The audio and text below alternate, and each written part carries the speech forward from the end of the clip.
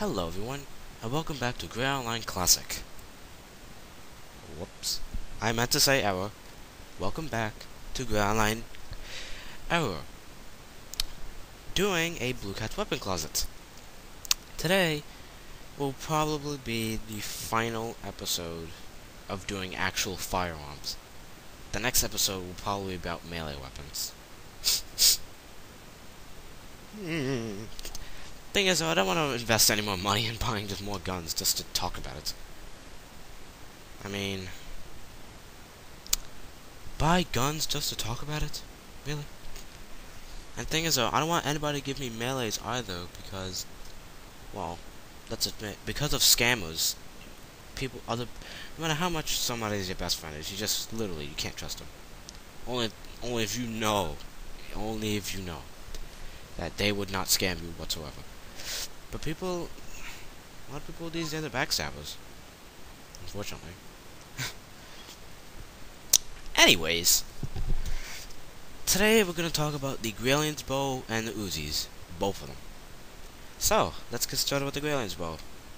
A very unique weapon known for shooting arrows. Yeah, inside Mafia game, if that makes sense. Anyways, normal damage is... well, shit. I have no idea what the normal damage is.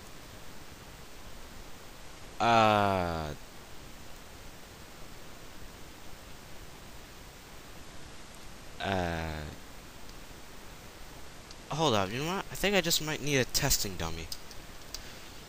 I'll tell you what I'm gonna do. I'm gonna cut the video, I'm gonna log on to a second account of mine, and I'm gonna go to a BluecatEra and I'm gonna shoot him once at 50 HP. This way I can determine what's the damage, because when you always get the Graalians Bow, it's always in rusty. Always. And there's no repair station either, so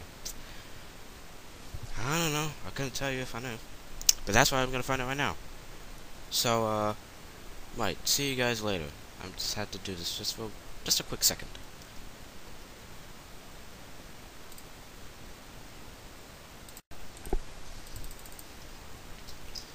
Okay, guys, so after doing the testing dummy experiment on this gun, this weapon actually deals 7 damage actually. So 8 maximum, 7 normal, and 5 minimum. 5 is actually the damage that it always does because there's no repair station and it's always on rusty. Well, of course it's always on, but once you first get the weapon, it's still rusty. So that's as far as I know, of course. Okay, so 7 damage, normal. Fire type, it is a bow and arrow. So either or though, it's a semi-automatic.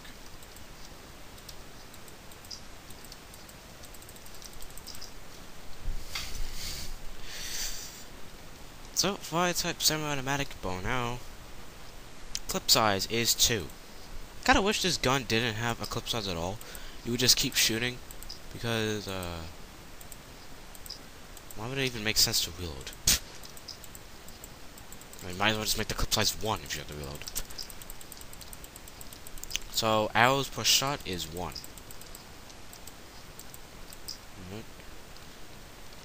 Accuracy. As far as I'm seeing, I think it has perfect accuracy.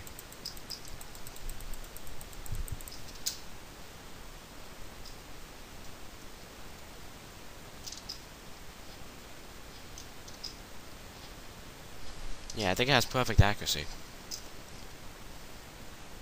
Freeze rate. The freeze rate is very low, actually. Look how low that freeze rate is. That's ridiculously low. So, very low freeze rate, almost slim to none, actually. The fire rate, though, is slow.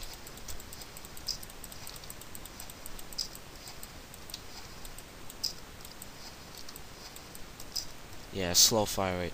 Reload speed, though, it's very fast. It almost is barely stopping, just to reload. And the price is 0. It's a free weapon. You can find it inside the classic house. Let's go through the little door. A little bit of a special feature, though. I don't know how this works. I think it's slash like this.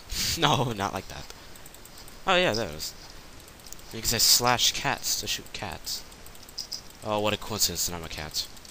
And then you can say slash yan.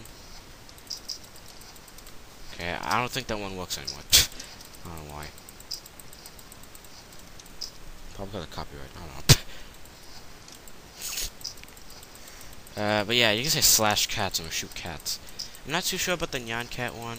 I don't know if that one even works anymore. I really just not sure. Okay though.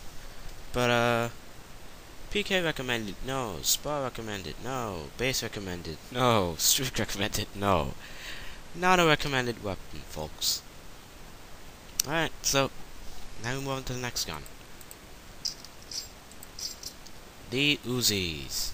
Well, Uzi. Normal damage is now 5. Yeah. Normal damage is 5. Maximum damage is 6. Minimum damage is 3. The fire type, it is a automatic. So you hold your fire button to shoot. Alright. The clip size is 16 bullets. For such a small gun, that's a pretty big clip size. That's about the same clip size as your average M4. Or FAMAS, whatever one you prefer. Bullets per shot is 1.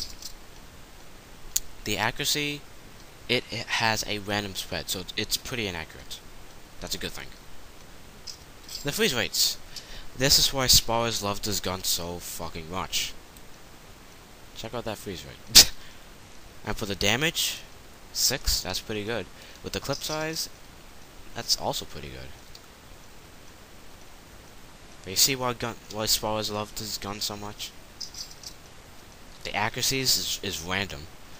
The clip size is 16, so look how many times you get to shoot before you hit the road.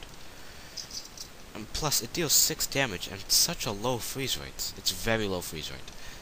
The fire rate, though, it is moderate. It's a moderate fire rate, I would say.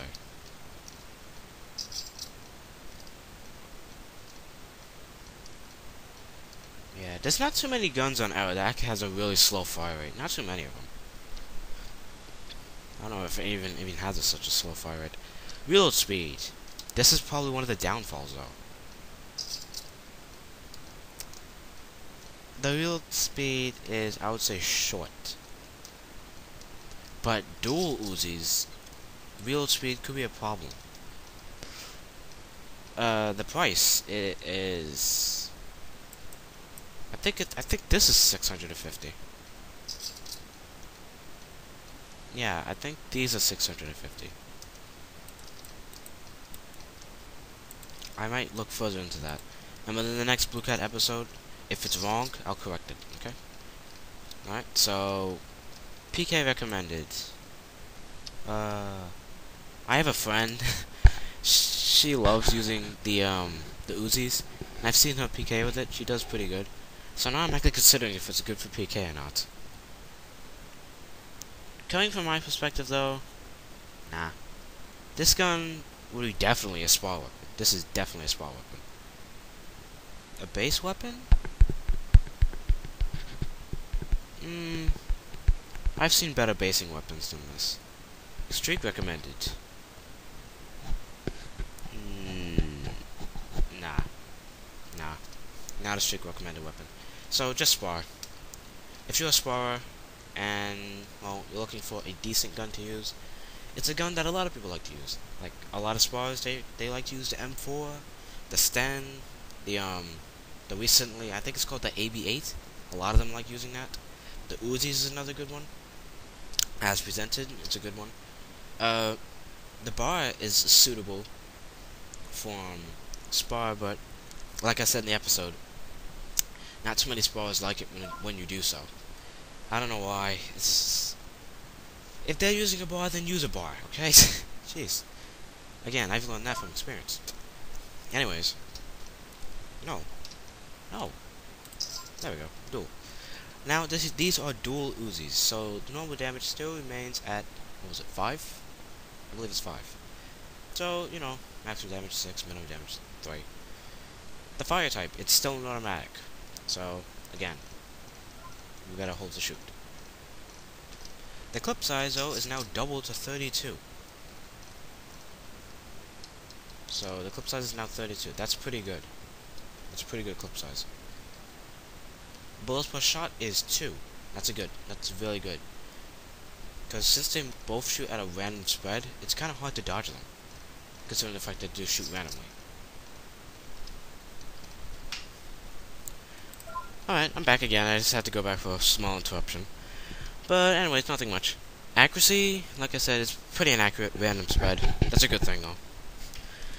I just want to keep pointing that out. That's a good thing. But the freeze rate, you do stop for a little bit longer, but that's no big deal. It's still a very low freeze rate. The fire rate, I think it's still at moderate. Not too much a difference of a firing speed between the two. Reload speed, this is the flaw of it. So how long you stand there? It didn't look like you didn't really stand too long. But in a situation where you're both low on health, that reload speed could absolutely kill you. Especially if you're not careful. When I mean not careful, I mean running out with... See how much ammo I had left? I have 2 bullets. So if you shoot, you miss, and then you think like you have more, because you're not looking at your clip. Then you reload, and you actually have to dodge a bullet, you're gonna die. Considering the reload speed is a little bit slow. So I'll say the reload speed's moderate. Because sometimes, like I said, the reload speed could actually kill you. PK recommended? Actually, I would say yes. Just because of the fact that you have 2 bullets now. And your clip size is doubled. But still don't really matter. Your clip size is still 16. Technically, because you're shooting 2 bullets. 32 divided by 2 is 16.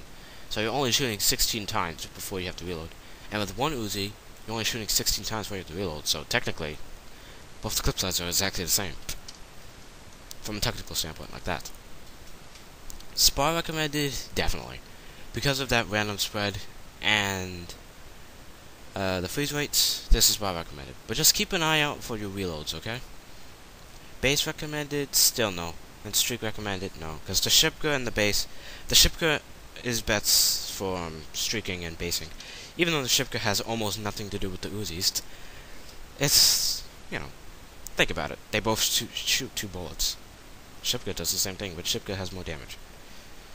And the clip size of the Shipka is technically 20, because, again, you're shooting 2 bullets, and the clip size for the Shipka is 40, so you're shooting 20 times for it to reload. So, you know, that's the way I see it, okay? Alright, guys. Well, that's it. This is probably the last episode that will have to do with guns. For quite a while, actually. Until new guns come out that's actually good, and not expensive, like the AB8s, or the M8A1, or the KAP40, or the sawed-off AK, or the sawed shotgun, I believe it's called. Yeah, I don't want to invest in guns like that, just to talk about it. Might as well just have the ones that I have, and choose out any good guns that I'll still use on a regular basis. So yeah, last episode for guns for quite a while. Kinda saddens me, because now we're gonna move on to melees. But still, nonetheless, as long as there's still Bluecat Weapon Closet episodes, I'm happy, and hopefully you guys are happy. Alright guys, once again, thank you so very much for watching, and I'll see you guys another day.